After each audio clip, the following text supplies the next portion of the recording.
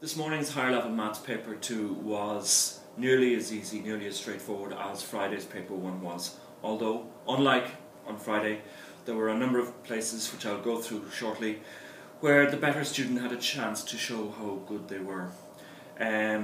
Section A, there were 6 questions. Question 1 was a relatively straightforward question on probability and Bernoulli trials.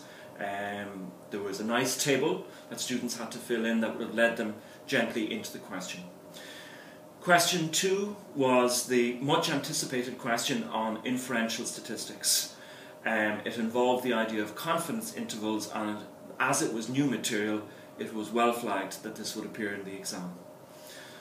The 2 most challenging questions in section A were question 3 and question 4 on coordinate geometry.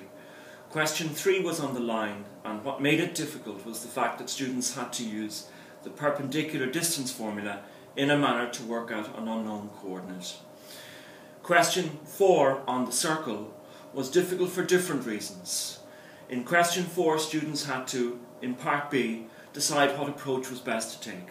Once a correct decision was made, however, executing the question wasn't that bad. Question 5 was on trigonometry, and it had 2 parts. The A part was one of the 8 standard proofs, right? The proof of the tan of A plus B, which students should have learnt off in advance.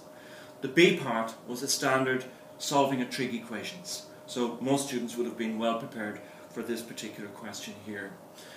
The last question in section A was question 6. Question 6, as expected, was on geometry. However, the guarantee of question 6A and question 6B with its choice we knew had been removed, so we didn't know quite what to expect in question 6. Nevertheless, it worked out quite benignly.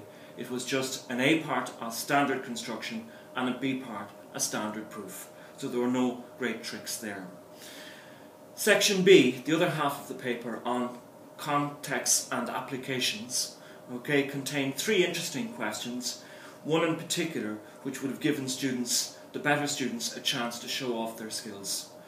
2 of the 3 questions were on trigonometry. That was question 7 and question 9, and both of those were reasonably straightforward and interesting, let's be honest about it, because they did range over a number of different trig skills. But nevertheless, most students would have been able to make serious progress with both of these questions. The one other question, which was on probability, that was question 8, which was worth the most marks, 65 marks out of the 150. It was the most challenging question, and it involved initially probability, but then moving on from there to some paper 1 topics such as sequences and series and inequalities from algebra. But overall, a very nice paper.